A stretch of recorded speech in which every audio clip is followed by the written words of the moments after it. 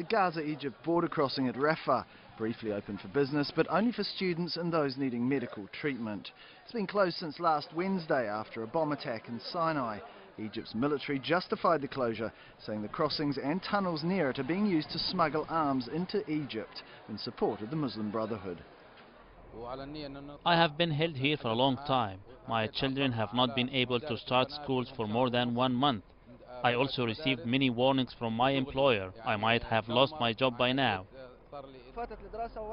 I missed the start of the academic year. I was supposed to have left for Alexandria a month ago.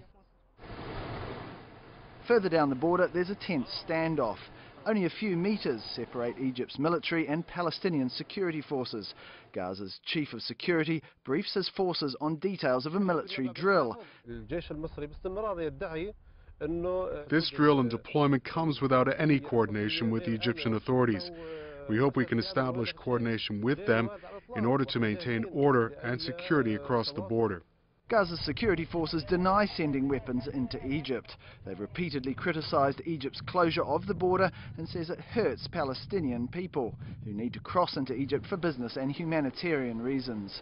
Palestinian fishermen have also complained that they're being harassed by Egypt's navy. We are surprised by these offences. We demand these violations be stopped. They are unacceptable.